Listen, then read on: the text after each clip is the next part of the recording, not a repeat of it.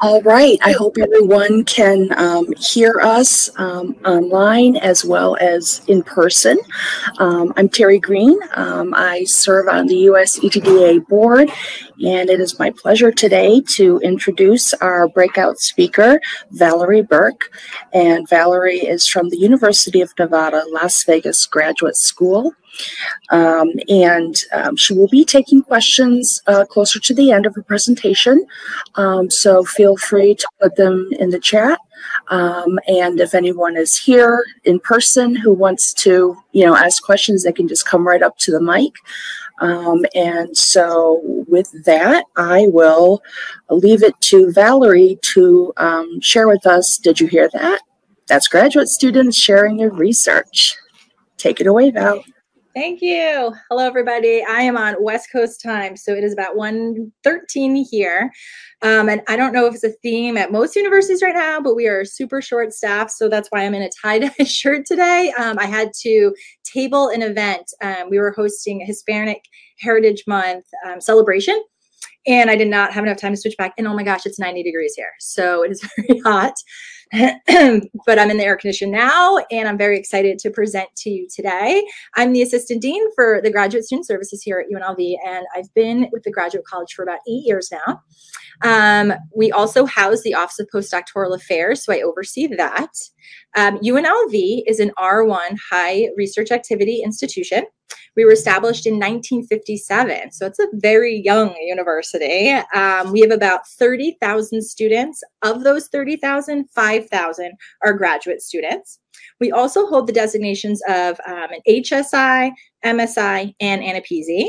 If you want to talk about that later, that's usually a lot of questions come from that, and having all three is a big deal, and hence why we had events like today. And then we also are tied for first for the most diverse university in the country. So we have a lot going on. One of the things that is in my Graduate Student Services office is our Thesis and Dissertation office. I have 2 part-time employees who help me, and basically I'll do a little overview because we get their research, right? So we have very strict deadlines on when thesis and dissertations are due. Their formatting is to the T. We have a checklist of all the formatting that has to be done before it's uploaded to ProQuest. So my team handles all of that. And I'm on my second slide. Can you guys see that? It says the Grad Academy. No, we're still seeing your first slide, Val. Oh, no. Let me try to share the whole screen and see what happens. She started yet, or is this just? She started. Okay, let me try. Entire screen.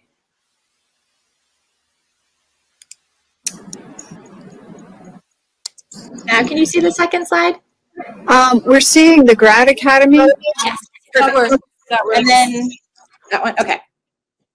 So when I first got here in this position about 8 years ago, I was the first executive director, and what I created was the Grad Academy.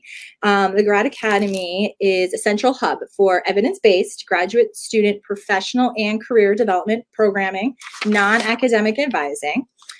This unit, we house or we host over 60 workshops a year in collaboration with a lot of our campus partners, of course. We host 11 signature events. We do all the non-academic advising, career support. In addition, we also offer 4 co-curricular certifications, and we have 10 programs. It is a lot. And all of these are free professional and career development opportunities for my grad and my professional students.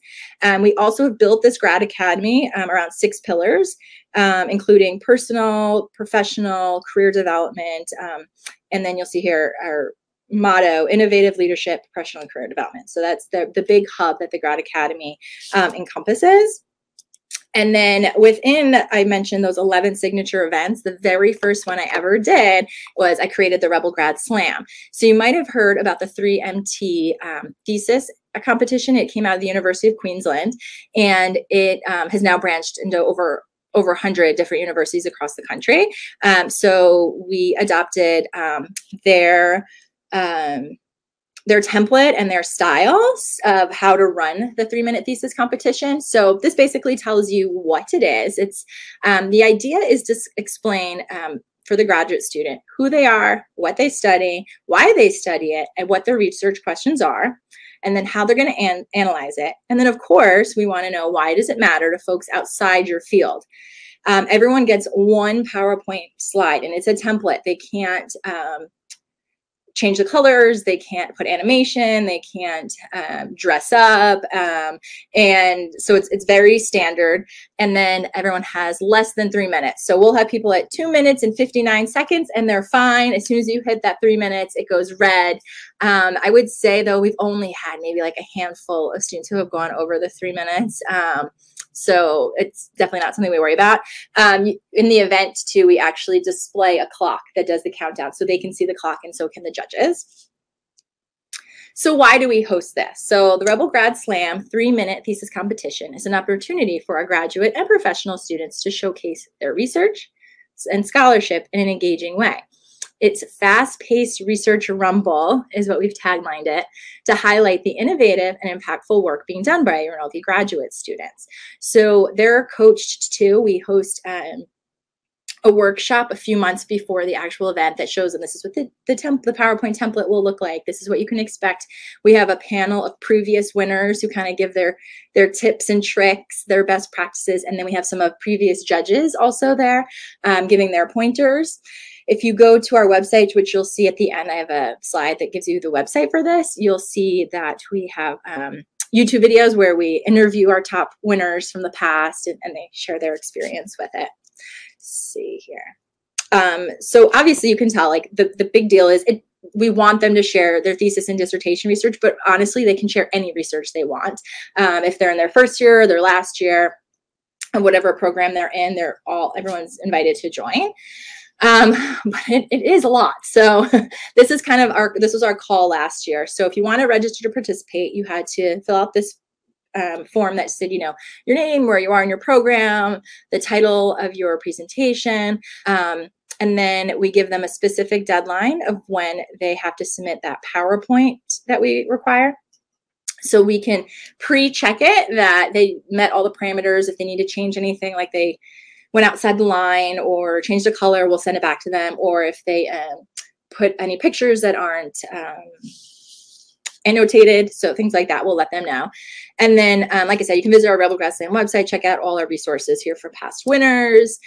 So our goal is for everyone to be as much prepared and have all the resources at their fingertips, so that when they get to their presentation, they're very comfortable. Because one of the big things is they have to remember to figure out when to use jargon and when to use layman's terms, because their audience is going to be people not necessarily, with the same background as them in the same department. We set up, let me show you the next slide. Oh, first I'll talk about judges. So we put out a call for judges through UNLV faculty, our staff, alumni, and community members. They're all invited to judge.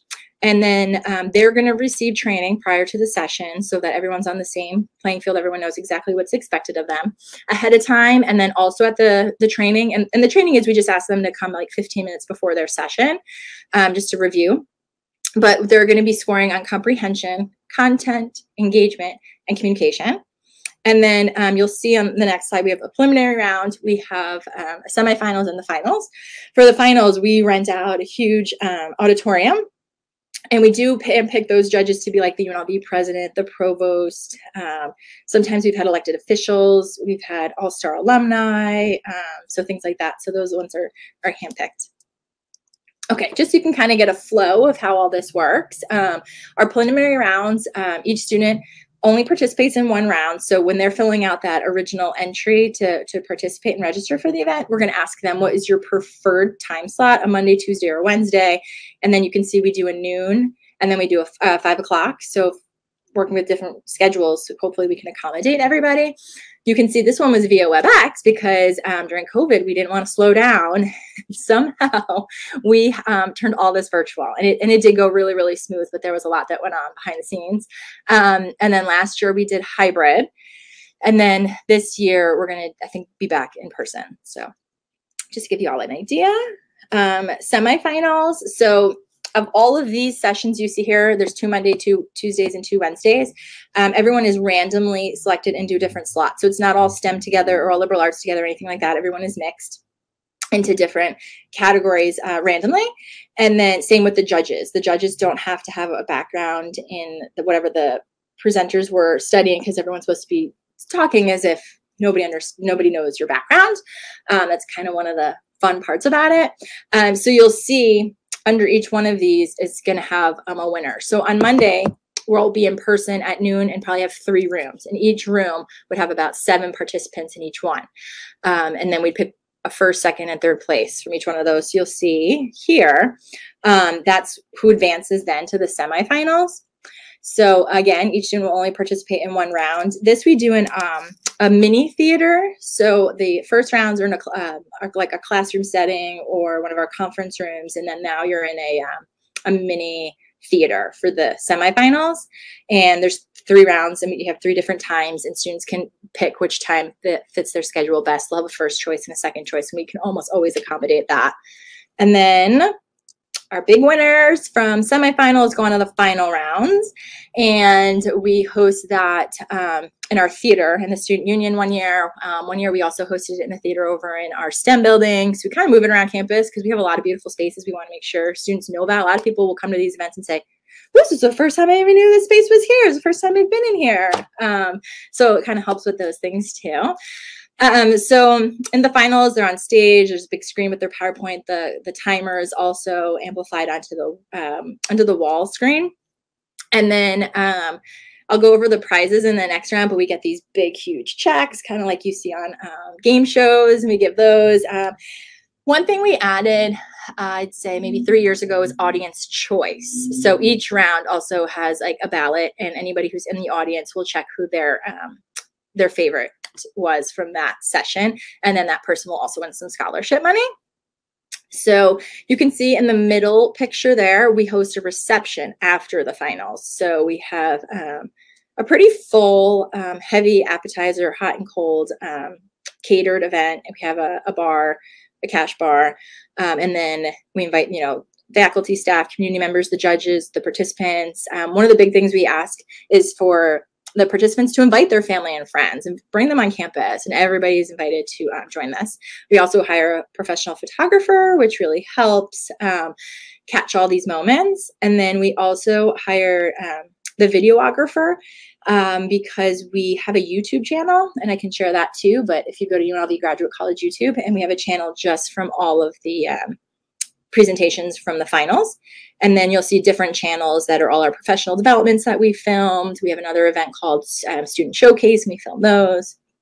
So everybody is hearing, all of our graduate students that participate, all of the research that they're working on. And then what we noticed too is a lot of during the mix and mingle, faculty or family members will come up and say, introduce themselves. I'm so intrigued by your research. And really, it's a great networking event as well. Okay, prizes. So we have in the preliminary rounds, remember I said each cohort competes. Each room is going to have a first, second, and a third place, and they move on to the semifinals. And you can see that they each, first place will get 200, second 150, and third 100. And then the audience choice, I believe, is $100 when we get there. For semifinal rounds, we have those 3 rounds, and each round's going to have a first, second, and third.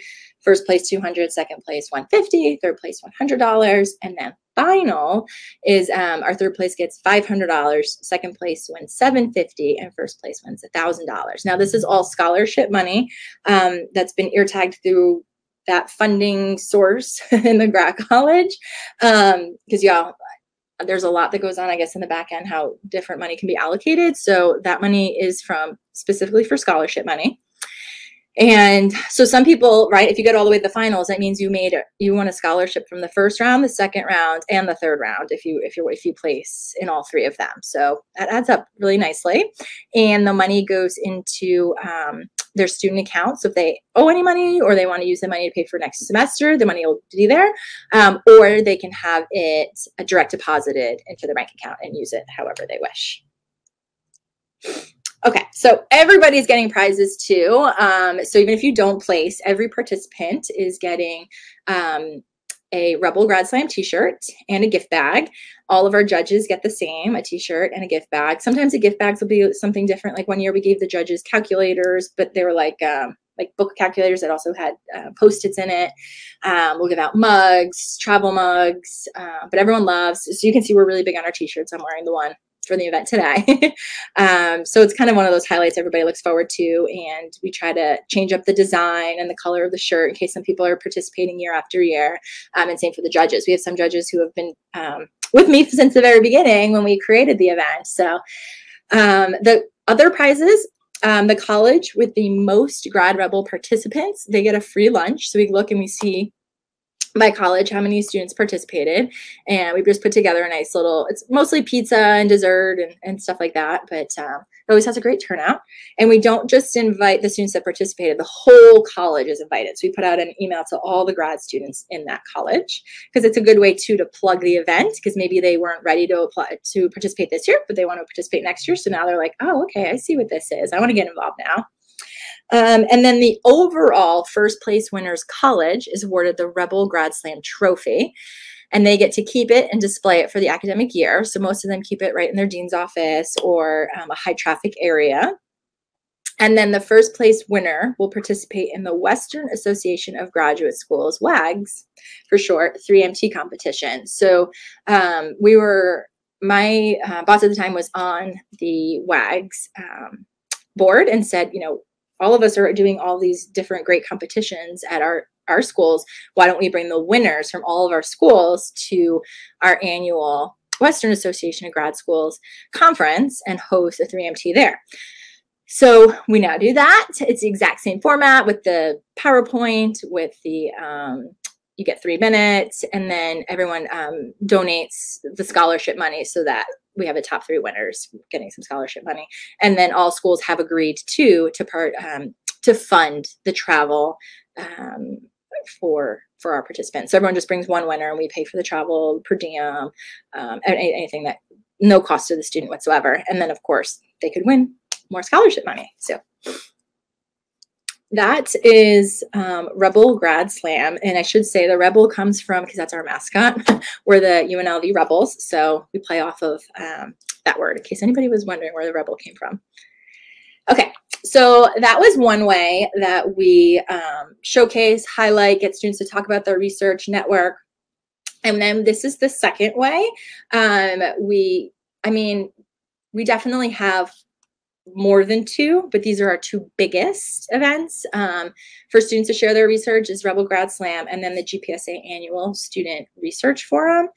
And this is a long tradition at UNLV. For something to be at UNLV for 25 years straight, with being such a young institution, like this is huge. I can't like overexpress that. So in 2023, next year, we'll host the 25th one. And this is mostly run by our Graduate and Professional Student Association, which is essentially our student government for grad students.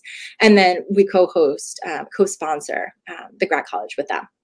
So Rebel Grad Slam is always in the fall, and this event's always in the spring. And this spring event showcases the excellence in research conducted at the graduate student level. And more than 160 students participate each year, and from over 40 disciplines. So I should have mentioned earlier too, we have over 175 programs, masters, PhDs, and so that we want it open to everybody. And we get a great representation from across the board, interdisciplinary, for something like this. Okay.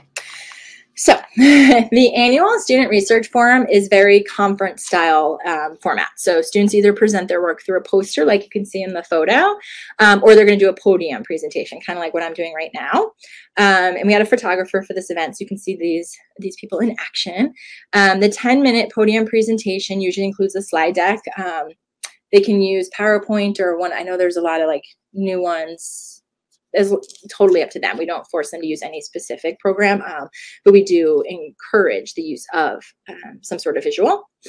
And then if somebody's choosing the poster presentation, it's a 5-minute presentation in front of their poster, like you see here in the photo. And then both the podium and the poster sessions are evaluated by faculty judges. And same thing, they have a rubric, and it is super strict, easy to follow.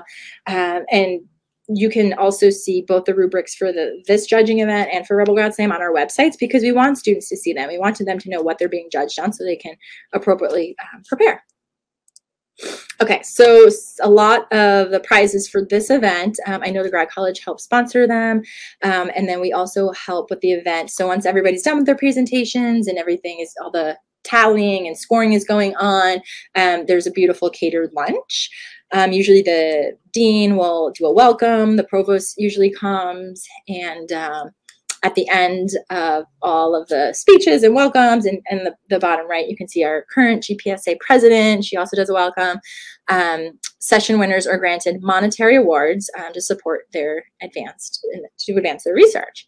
The podium session winners, and again, it's like Rebel Grad Slam where there's different sessions and there's a winner from each session.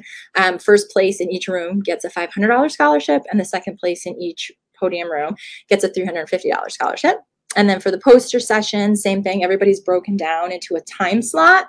And for each time slot, there's a first place winner for $400 and a second place winner for $250. And the scholarships work the same way that I mentioned earlier. They go into their account and either can be direct deposited into their bank account or can be used to fund anything that they want to at UNLV, their choice. Okay, so our student government, GPSA, has a lot of funding opportunities for our graduate students that we are so thankful for. And usually what we do is, since they have the committee set up, they're representatives from all the different colleges on campus, all the different programs on campus. We have an annual day of giving, and we host competitions in the grad college. So for students that so anybody that donates that day, they can donate to the research fund. They can donate to our grad academy. They can donate discretionary funds, things like that. So we always say that if the research award category hits $10,000, we're going to unlock $10,000 and give it to this committee that gives away the research money to the students. So, and in addition, GPSA has over $175,000 budgeted to support graduate and professional students annually. So throughout the year, the GPSA awards research and travel grants to students to support projects directly affect their degree program and make a contribution to their discipline. In 2021 to 2022, like I said, $175,000 was budgeted to support graduate and professional student research and conference travel via their scholarship fund. The annual research forum is the opportunity for students to share their GPSA-sponsored work with the UNLV community. The forum, like I mentioned, is open to all graduate and professional students wishing to share their research, practice their presentation skills, or obtain constructive comments on their work from faculty. So in both events, they can request to have the judge comments. So we ask the judges, like, they don't have to put their name on it, but to put the student's name on it, and the students can see what they scored well in, what they didn't score well in, and then some comments that might be written in. And on the judge side, it's not required that they write comments, but we encourage it because anything we can do to help the student get better, of course, is the goal. And it's important to know that participation in the annual research forum is a requirement for students who received GPSA funding during the 21-22 academic year. So every year, if students are applying and getting research money out of that $175,000 budget, it's required that they participate in this forum as well. So what's great is they have an amazing online application process that you could Google if you wanted to check it out. But basically it asks them, what are you requesting the money for? What are you going to be used to? If you're traveling to a conference, are you attending? Are you presenting? And then they ask for, projected flights, costs, registration fees, hotels, per diem, any like taxis, things like that. And so the student is putting together this whole budget, which one is a great experience for them for wherever they're going to do next in their career, but also what then the representatives, all the students come together that are in this committee, and they review all these applications and either fully fund, partially fund, or deny and ask for more information, or deny and say try it for the next cycle, just depending on what the situation is. So that is one of the biggest ways that my grad students can, also for professional development. So if somebody says, I need this certificate for my hotel degree, and it would be great if I could do it in China, they would put together that whole proposal that's required, what they're requesting. And they can ask each year for funding. So you'd have to apply separately, but separately each year. So it's not like a one time and that's it. Each year the students can go in and reapply. So I know I talked a lot and I talk really fast, but hopefully that all came together to show you two of the most important ways that we encourage students to get out there and share their research. If you want more information, these are the websites that I discussed. And of course, you can just email me or call me directly. And I'd love to chat with anybody. I've had, I want to say I presented at the Council of Graduate Schools on just our Professional Development Academy and Rebel Grad Slam. And I get a lot of questions. A lot of people want to meet with me after because they want to bring that to their school. And you don't have to start from scratch. You know, we have the templates, we have the rules, you know what I mean? Like, nobody has to reinvent the wheel. You can kind of take what we've already created and put your own spin on it if you wanted to. Or a lot of people ask me about budgeting, like where does the money come from? So if you guys have any of those questions, I can answer them now. Or let me see here. If anyone from the room wants to ask a question, please come up to the mic. And any virtual participants, please put a question in the chat.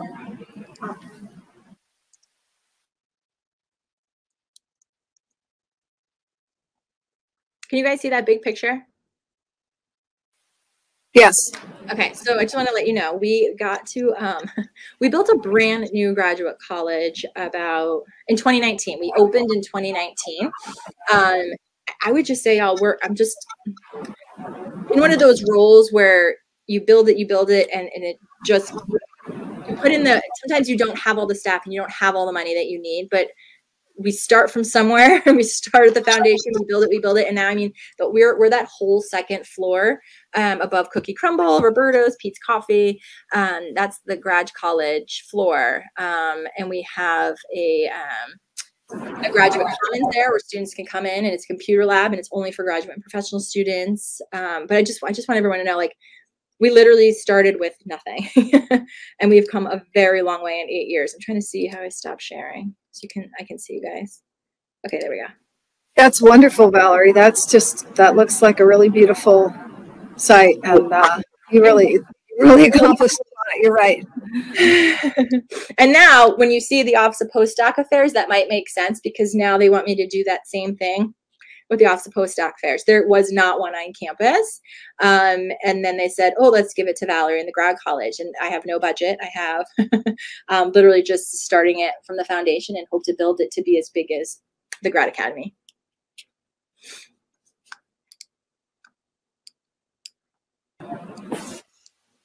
Sorry. So like, how many postdocs do you have? Great question. We saw a dip during COVID. So I'd say right now we're at about 42. We need to be at like 142. Okay, cool. I need to talk to you because I'm in the same position. I have like 30 something postdocs and I work in the graduate school and there's no budget. And what school are you at? UNC Charlotte. Oh my gosh, let's definitely talk, because I can show you how far we've already come. I have a top tier advisory board with faculty members. I've created 3 budget proposals. I've created an award that just got approved in March. And right now we just got approved and got funding from the provost office to have a doctoral to postdoc program. So my docs, right, who are doing all this crazy research, and they're like, I don't want to graduate, I want to finish my research. And the faculty are like, don't graduate, I want you to finish with me. Well, now they can apply for this program. So they graduate, which helps my graduation numbers. And now they're starting this postdoc position, guaranteed job with the salary. And so, yeah, let's definitely talk. Oh my gosh, that's more exciting stuff in the past 5 seconds than I've heard all week. I'll definitely connect. Yeah, I'm so glad. Just make sure when you email me, you type my name right, because it will autocorrect. Oh, gotcha. Okay. That's amazing, Valerie. Any other questions? I want you to come to our university and do this all for us. All right. And it was really hard because I'm just staring at like a PowerPoint screen. I wish I could like see faces and do all that stuff. But maybe, hopefully next time. Well, it doesn't look like we have any more questions. We want to thank Valarie Burke from the University of Nevada, Las Vegas for her wonderful presentation. And I think a lot of us will be in touch with you. Thank you so much. I hope so. Thank you.